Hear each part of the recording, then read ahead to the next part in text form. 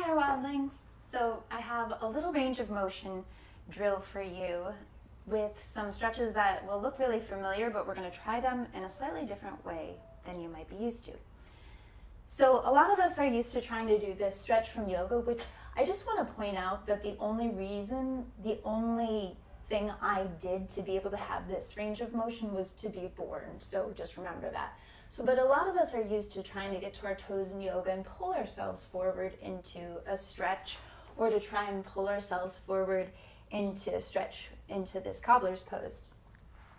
So that passive stretching often might feel good in the moment, but if we're trying to change our range of motion, it'll actually usually have a rebound effect as your joint senses that your connective tissue is getting taken beyond a range of motion that it can control, and it'll end up restricting your range of motion.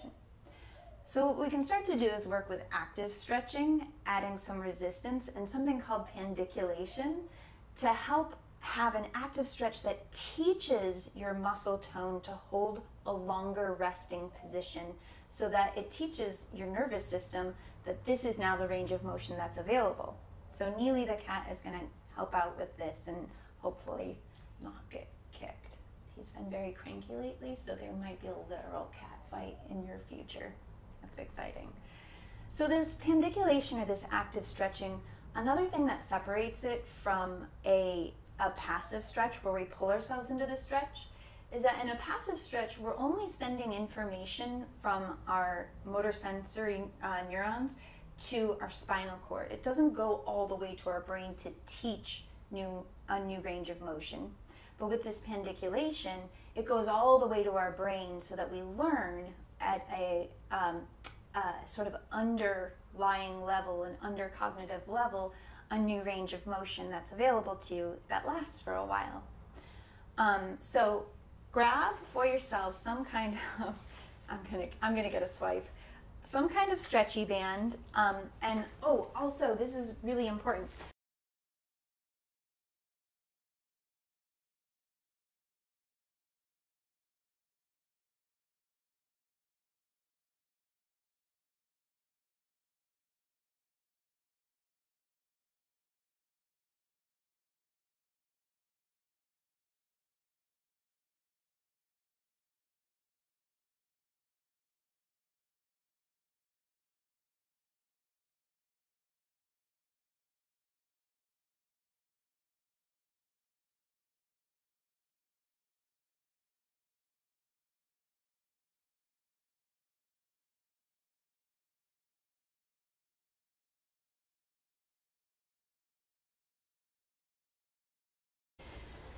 Set your stretchy bands or whatever you've got to the side for now and yawn. Just take a great big stretching yawn.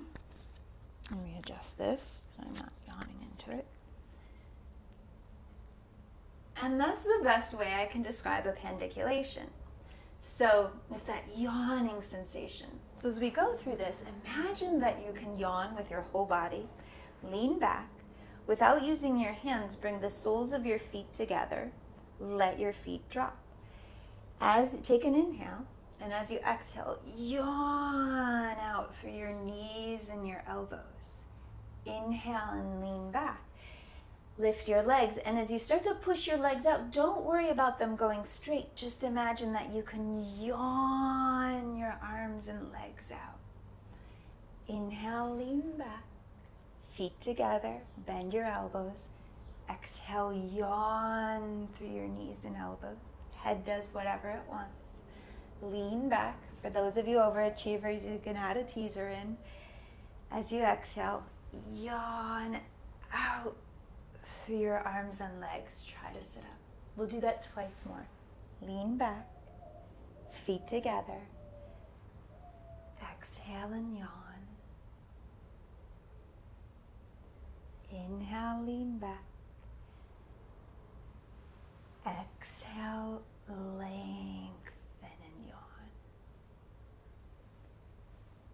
Inhale, lean back.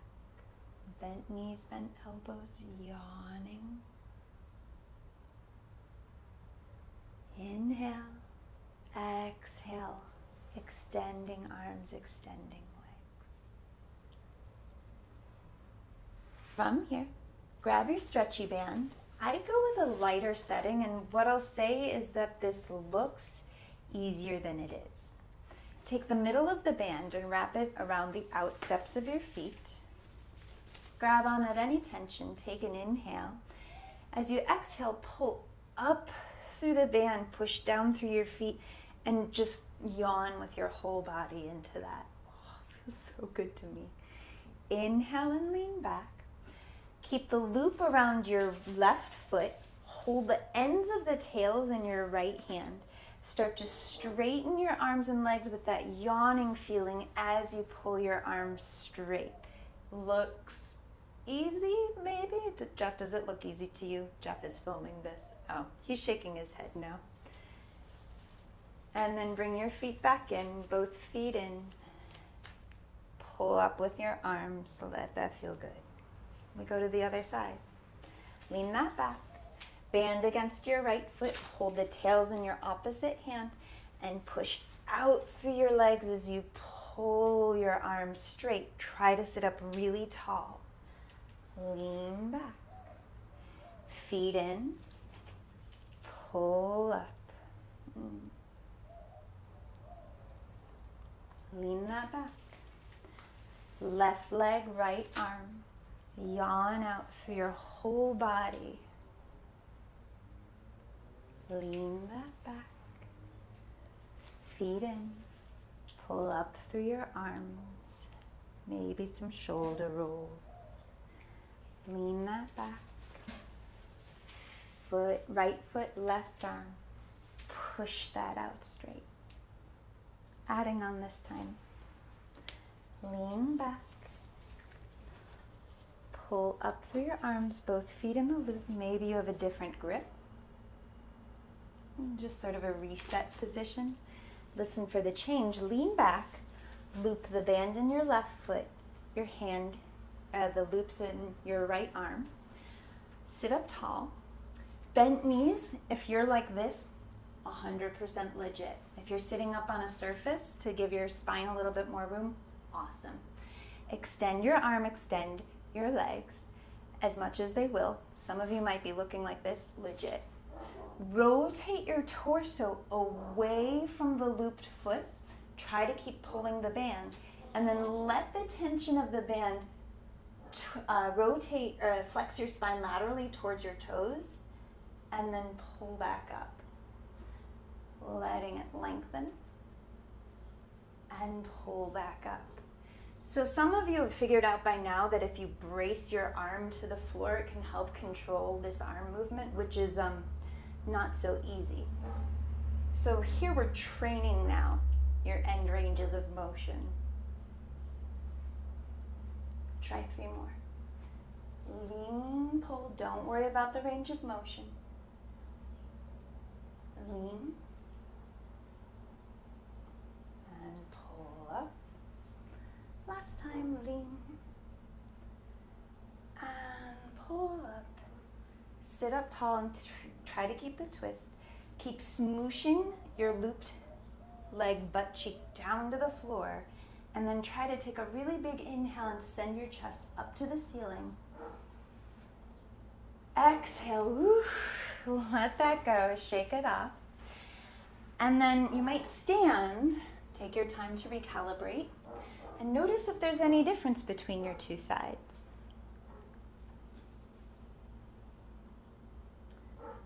Can you see, Jeff is filming, can you see a difference between my two sides?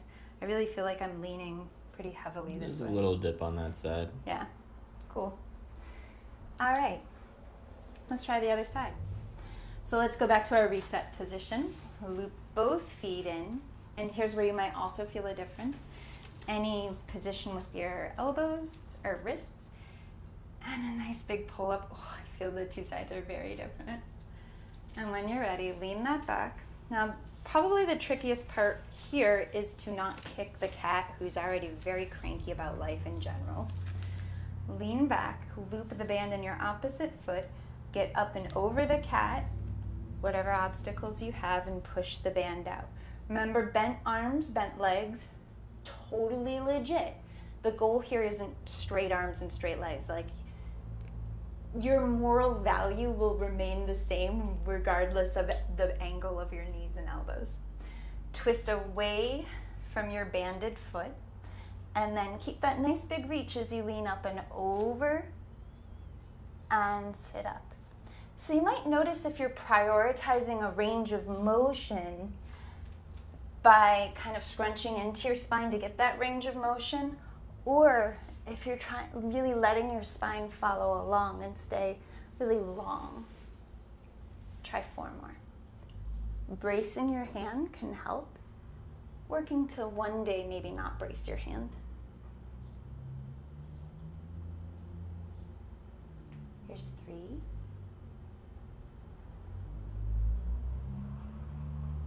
2. And you might notice over time that more range of motion just naturally comes as your nervous system realizes your joints are safe here. Once you finish that 3rd one, lift your chest, push your looped leg butt cheek, push it down to the floor, that action, and take a huge inhale. Try to go really bright through your chest. Exhale, let it go. Bring your feet in and just drop. You can put a block here or something to let your head rest.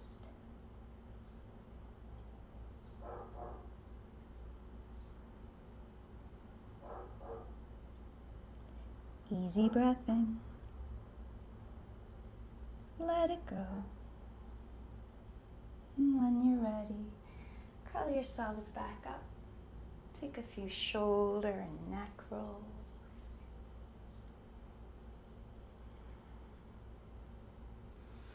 A nice big sweep up with your arms. And let it go. What are you noticing? Leave a comment, let me know how it went for you, and let's all learn from each other and share with each other our experiences. This one's not a gimme. I think it looks easier than it is, so it's a little bit sneaky. So let me know how that went for you. Thanks, Wildlings. Stay safe, stay healthy, and I will see you next time. Mwah!